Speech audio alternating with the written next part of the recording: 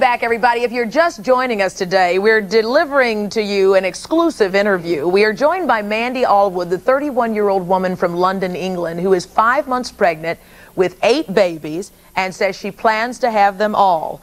This gentleman had a question for the couple, for Paul and Mandy. Paul, I'd like to know what kind of work do you do to supply for 8 babies plus 2, one of yours and one of hers? Well, I'm in the property game. I'm not in the Mike Tyson league for earning money, but I'm already looking after 1, 2, 3, 4. So another 8 won't be a problem. Paul, what do you do? I'm what you call a property consultant. You're a property consultant. I buy properties and sell them for a profit. Okay. What do you say?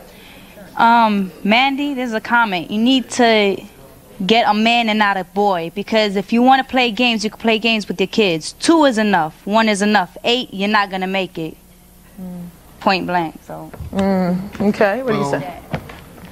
My question is for Mandy. I want to know, is the reason why you having these 8 babies is to keep him or to make your relationship closer?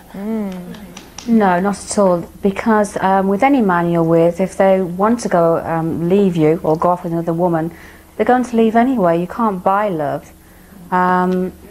So with any relationship, you know, you've just got to, you know, keep your man, and if they're going to leave, they're going to leave. So what can you do? My relationship broke down with my husband only from the reasons that basically he was violent to me. I was in an 8-year relationship with him, got married for 8 years, met him when I was 17. So why won't Paul marry you? Paul, why won't you marry her?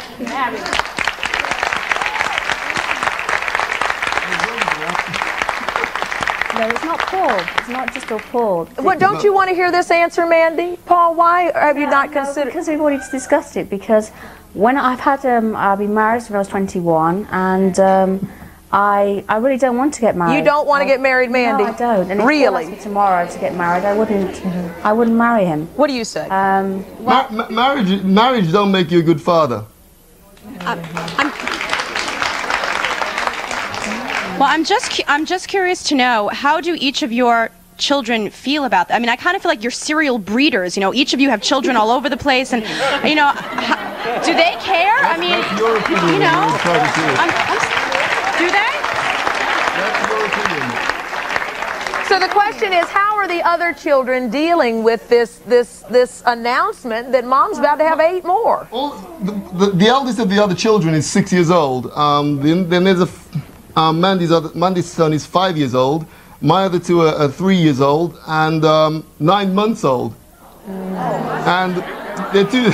Paul, what do the other women in your life think about the fact that Mandy is having 8 of your kids? What is their reaction? The other women in my life There's only one. There's 2. One's my mother, and the other one's the mother of my 2 children.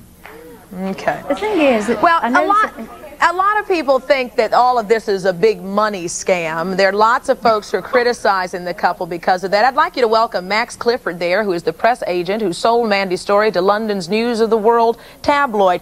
Thanks so much for joining us. I'd like to know why you decided to sell the story. Well, it's very simple. The story was about to come out. Paul had let people know in the Midlands, where both Mandy and Paul lived, this was going to happen. And the story was about to break. Now, if the story is going to break, it means the whole world's media is going to descend on you. If that's the case, then you need to be in a position where you can look after yourself. The best way to look after yourself is to get the biggest newspaper in this country, and in fact, the biggest selling newspaper in the world, to wrap themselves around you and give Mandy the protection and the care she's been getting for the last 6 weeks. Max, question from the audience. I have a question for Max and Paul. I'd like to know if you feel like you hit the lottery. I read that you're going to get $150,000 for each baby. That's $1.2 million. That's a nice little lottery. It's easy to answer. You know, you're totally wrong. There's no discussions been made along the lines of how many babies that Mandy might have. So what is the deal?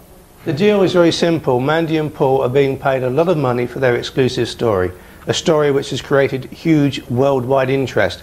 I've made sure that the media pay for the interviews. Can you give us an idea of how much? Because I hear they could make as much as $1 million just on the residual effects of having the baby. A lot of different deals. Well, see, this is where you get misquoted. Because you sell a story to one newspaper over here, all of the other newspapers that don't get the story then attack you and try and discredit you, even though they desperately wanted the story themselves. That's how the system works over here. The fact is, I've said that if Mandy, God willing, is going to give birth to 8 healthy babies in a not too distant future, they're going to need something like £1 million worth of financial aid, sponsorship, over the next 10 years to bring up 8 children. Now, Max, are you going to be there still trying to help them get some money down the road when these kids are starting to go to school and all those bills are mounting up and it's out of the news and it's old news? Are you still going to be there helping this family?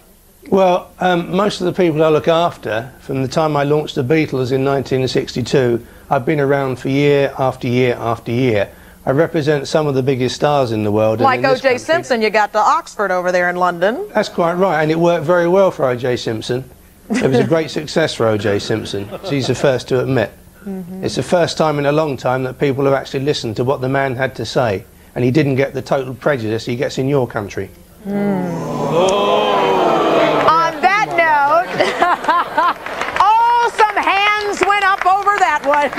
When we come back, Max, I think we have some responses to what you said. We're going to also meet a doctor who says that Mandy, that this is really, really very, very serious. The doctor who says that Mandy could die, so could the babies, if she has octuplets. We're going to talk about the dangers and the great risks that this couple is taking right after this.